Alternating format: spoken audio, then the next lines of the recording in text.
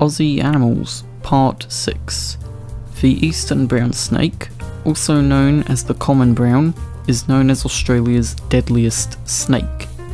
Some of you may argue the inland taipan is the deadliest, however that's a yes-no situation. If we're talking venom alone, then the inland clearly wins, being twice as powerful as the eastern brown's venom. But if we're talking number of people who have died in Australia to one particular snake, then the eastern brown is the winner, with more than 60% of snakebite deaths in Australia being contributed to this snake. However, one thing that should be noted with these snakes, all venomous snakes in Australia I should say, is that they aren't as deadly as you may think. I remember coming across a video answering the question of Eastern Brown versus Black Mamba, and they claimed that the Eastern Brown is super aggressive and never backs down. Once they coil the part of the body that is on the ground into an S shape, they intend to strike, and will not back down until they kill their foe or it retreats. However, a couple times they use this video for background footage, where they show the snake rapidly approaching the man filming. This clip is taken out of context. What actually was happening was the man was showing off the Eastern Brown's defensive behaviour and how it is mistaken for aggression. I'll make sure to link the video in the description for your own viewing pleasure. Basically, he cuts it off from escaping a couple times to demonstrate how it will avoid a fight if it can, and it coils into an S shape when it's trying to tell him to back off a bit. It only really charges at him when it thinks there's no other way of getting past him. Snakes will avoid humans whenever possible. According to one snake book my father has, roughly 80 to 90% of people in Australia who are bitten or killed by snakes are attempting to kill the snake or capture it. Someone at a job I've been working at recently told me that snakes will typically avoid using venom on humans also. The reason why is because venom takes considerable effort for their body to produce, meaning it must be used sparingly, or in other words, only for prey. Unless they are generally in a situation where they have to use it, they aren't going to waste their venom. Anyway, getting back to the snake itself, the current average length is about 1.5 meters, and the largest on record according to the Australian Museum's website was about 2 meters. However, the Billabong Sanctuary's website says they can reach a massive 2.4 meters, making them similar in length to king browns or mulga snakes. Also, just as an interesting note, eastern browns are actually immune to king brown venom, meaning that's one less predator of eastern browns. Now they only got to worry about birds, goannas, and drunken yobbos armed with rusted shovels.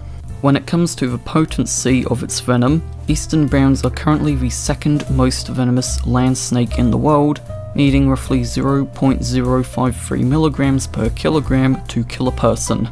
As a comparison, the fourth most venomous snake in the world, the coastal taipan, needs 0.106 or 0.099 milligrams per kilogram.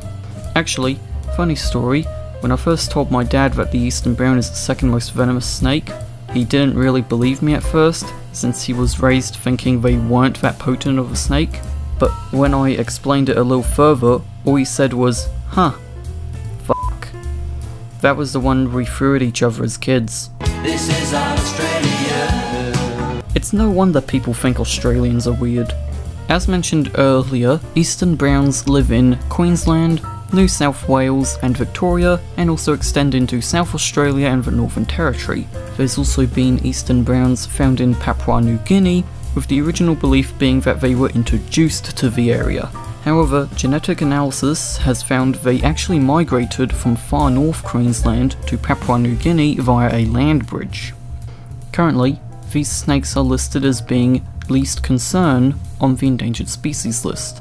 Unlike some other animals, eastern browns have actually benefited from human expansion, since it means more mice and rats for them to feast on, which is another reason why humans are more likely to encounter them than other snakes. This has also led to it being known also as the common brown, however I prefer to just call it the eastern brown.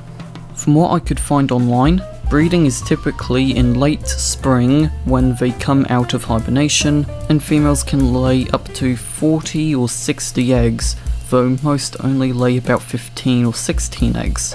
According to the Adelaide Snake Catchers website, females lay their eggs in damp conditions and leave them to fend for themselves. However, I came across something else saying they'll stay with them for about 5 weeks before moving on, possibly doing this to defend them from predators.